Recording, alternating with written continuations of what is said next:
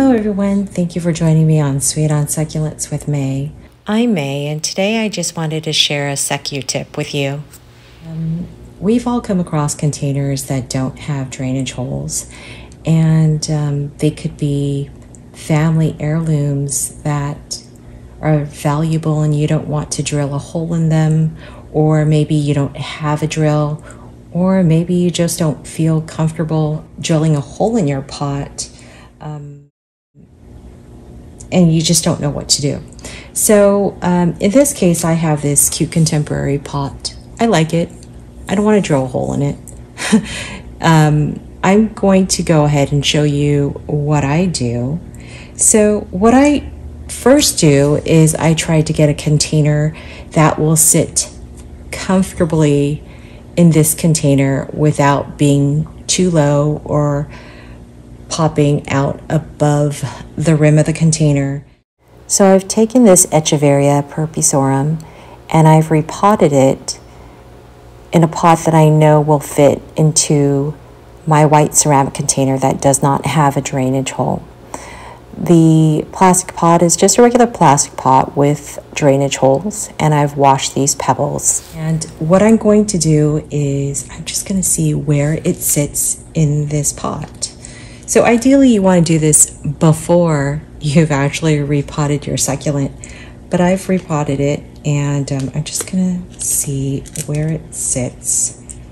And okay, so you see that's a little too low. You don't really get to optimize viewing time with your succulent, so I'm going to go ahead and pull it out and pull it out. And sometimes you need just a little assistance. I'm going to grab my tweezers and pull it out. So as you can see, this probably needs to sit a little higher where it bellows out. So I'm going to take these pebbles that I've washed and I'm going to just place them inside my container.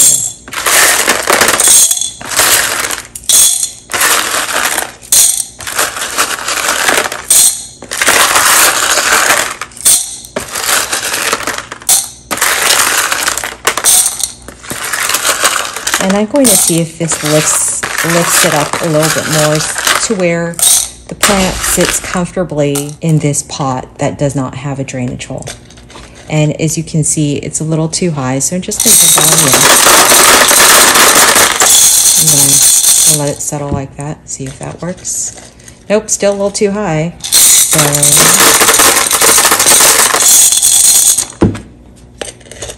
And that's just about perfect. So that's exactly what I do.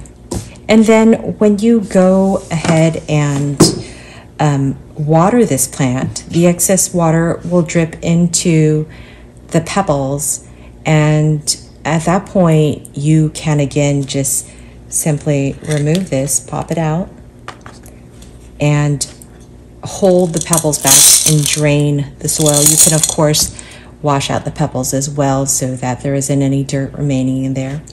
And that's a good way to go. Just drain out the excess water and place your succulent back in the cup.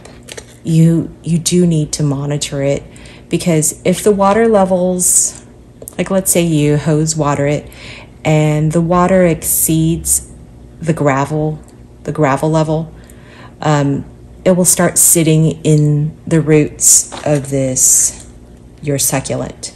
So you'll definitely want to check to see what the water reserves are in this container and dump them out, so that you don't have too much water in your succulent, and your succulent, so it doesn't make your succulent start losing leaves and your succulent won't die of root rot.